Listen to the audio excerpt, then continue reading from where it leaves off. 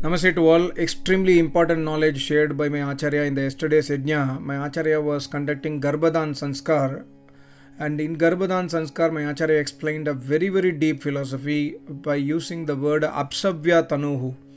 The word Apsavya Tanuhu comes in the mantras of Garbhadanam Sanskar again and again, and my Acharya was explaining that God is giving a very important message, and also this is accepted by all the Rishi Munis in Sanatan Dharma.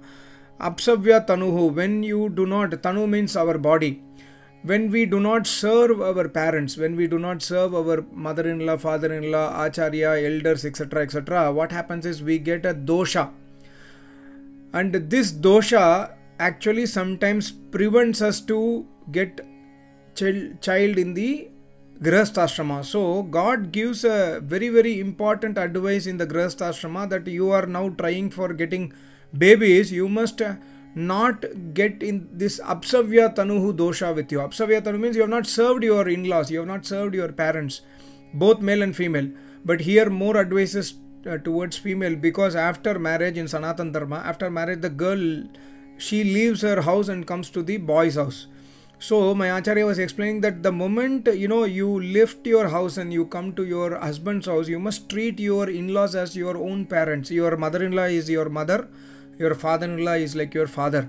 You must serve them like your mother and father. Similarly, you must serve your elders in the in your husband's house. Similarly, you and your husband, both of you must serve the learned Acharya of Vedas and listen Vedas and try to implement Vedic knowledge in life. And when somebody does this kind of thing, then there will not be the dosha of Apsavya Tanuhu. So we will get rid of this dosha. And then automatically Almighty God is giving a blessing that the moment you start serving your parents, the moment you start serving your Acharyas and your in-laws, then you will automatically get conceived. And the blessings of Almighty God will be on you. So this is a very important, and today we are seeing that everywhere, wherever you go, there is a problem between mother-in-law and the daughter-in-law. So they have a lot of frictions, and my Acharya was explaining yesterday that even Manusmriti also tells the same, and Vedas also tells the same, that do not make marriage within close vicinity. Like example, you are living for example you are living in Chennai, in Mylapore. Do not get married the girl to another person living to the boy who is living near, like in Triplicane or Ambattur, or like within the vicinity. Always try to go far away, so that for small issues the girl does not come to their parents' house, because the parents have given the dana.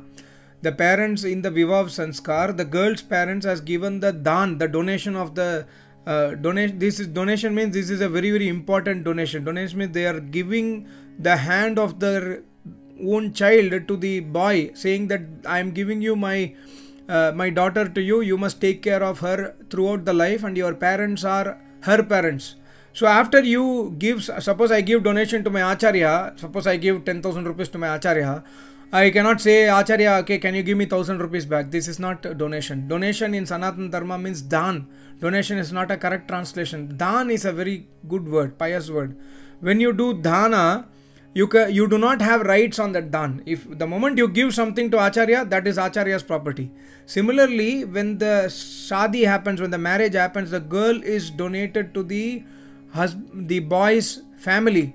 So she is belonging to the boy's family. So the interference of her parents should be very minimum. It should be to the formality of hi, hello, how are you? That's it. But today, due to lack of knowledge of Vedas, we have more mamta, we have attachment.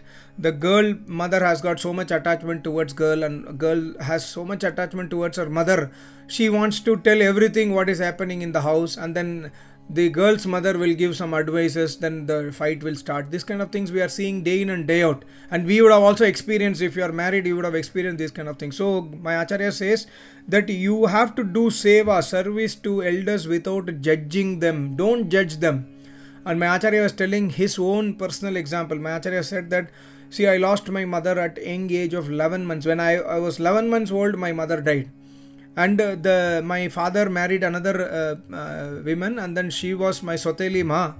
But I served my Soteli Ma like my own mom.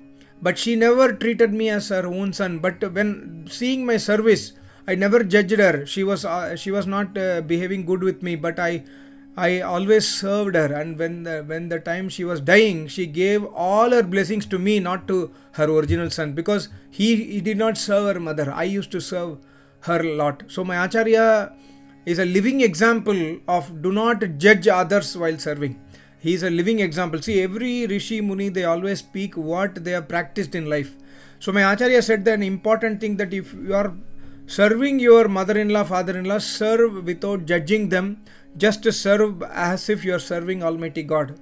Then what will happen? The dosha of Apsavya Tanu will not be on you, and definitely you will get conceived. This is a very, very important knowledge. And also we must also remember about Sanatan Dharma. Everybody should do Garbhadan Sanskar. That means praying to Almighty God in the yajna for a pious baby. Then try to conceive the baby. This is our Sanatan Dharma.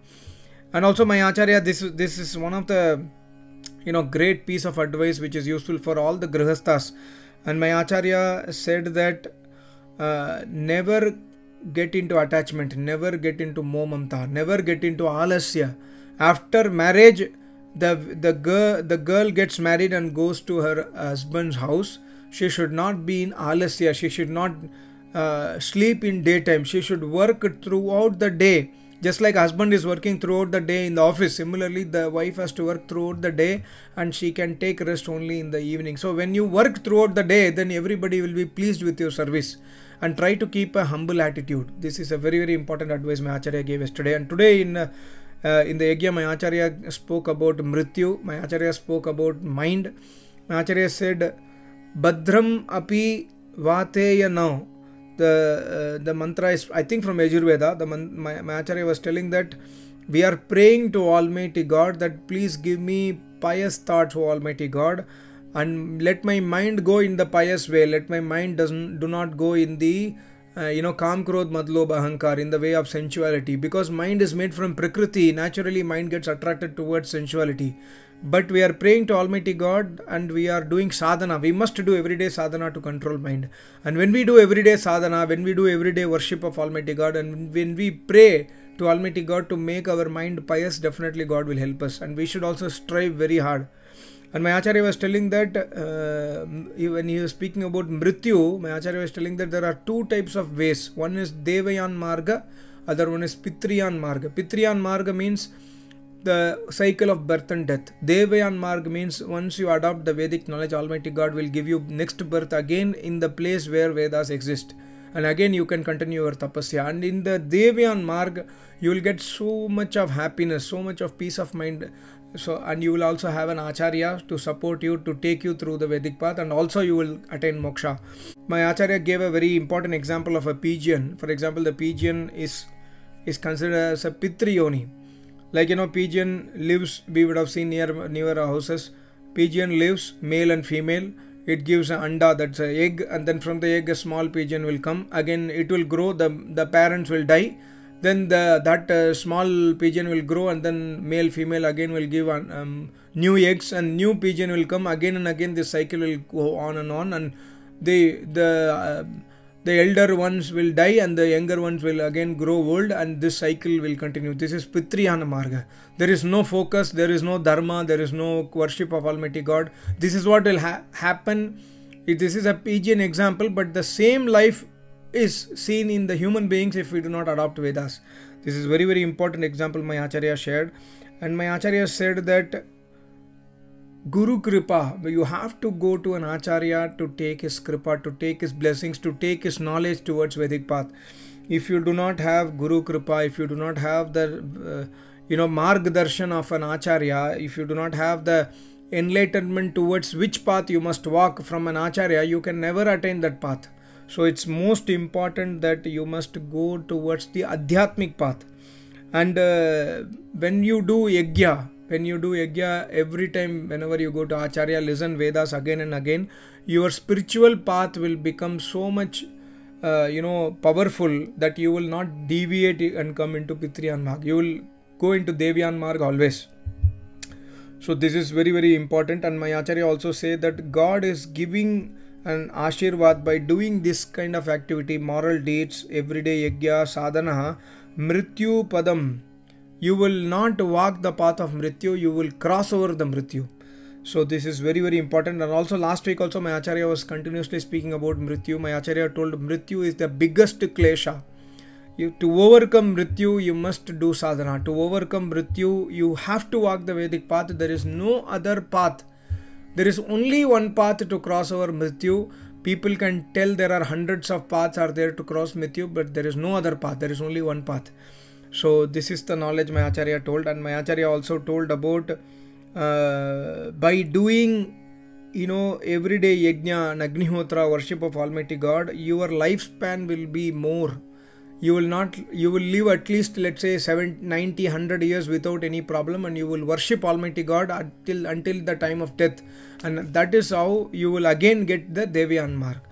And also my Acharya said, by God is giving a pious blessing in the Yajurveda mantra that you be happy, like a small child is dancing, he or she is singing, dancing, like that he or she is very happy, the small child. Similarly, your life will become very happy, very peaceful when you follow this path.